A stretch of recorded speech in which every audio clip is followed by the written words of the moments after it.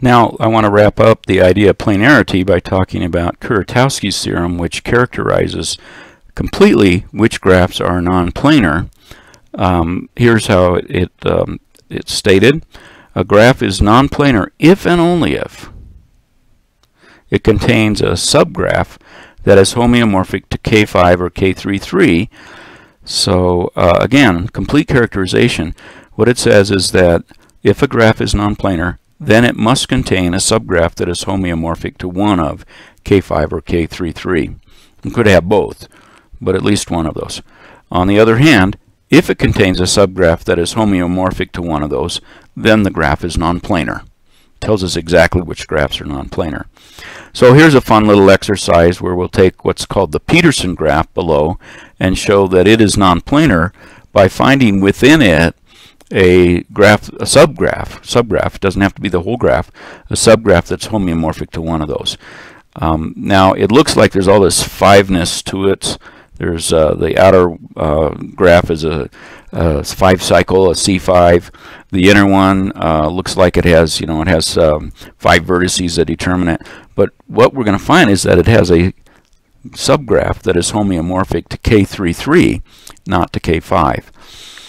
So what I'm going to do first of all along the way is point out that we don't need all of it, right? We need to get a subgraph, and so I'm going to get rid of certain parts of it like these 3 edges and also that vertex.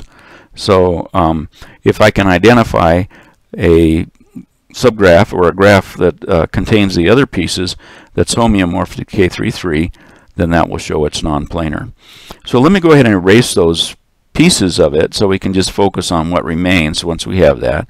So this is what we have left over, and I'm going to show you what the the two by partition sets are, and one of these will be F, J, and D, and the other one will be E and I and H, right? So I'm claiming that that will give us a bipartition where the connections between the edges, or between the two sets, the blue and green sets, are simply edges connecting a green to a blue, possibly with an extra vertex along the way in it, but nothing more.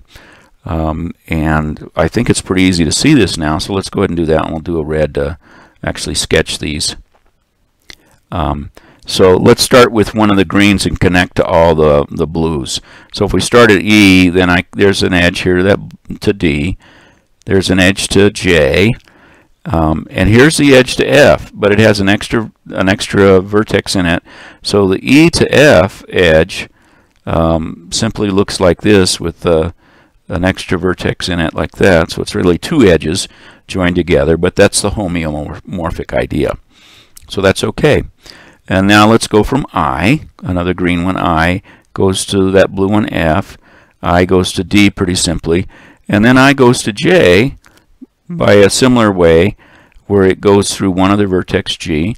But you see that I is going to J, and it looks like that with an extra vertex there, which is what? G. Okay. And then finally, we have H going to J directly and H going to F directly. And then H goes to D, again, by this idea of going through one other vertex along the edge, like D. So we have those 3 cases like that. And you could actually draw that as a K33. And if you drew it on a K33, some of the edges would have an extra vertex on them. So for example, if we had E up here and down below we have F, D, F, J, just to be alphabetical there, then E goes to each of those, directly to D, directly to J, but to F it had a vertex, an extra vertex there at A, right? Yeah, and you could draw the others there like that as well if you wanted to. H and I will work similarly, so we do have a homeomorphic, a graph that is homeomorphic to K33.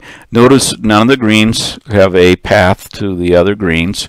None of the blues have a path to the other blues. So this is this subgraph is homeomorphic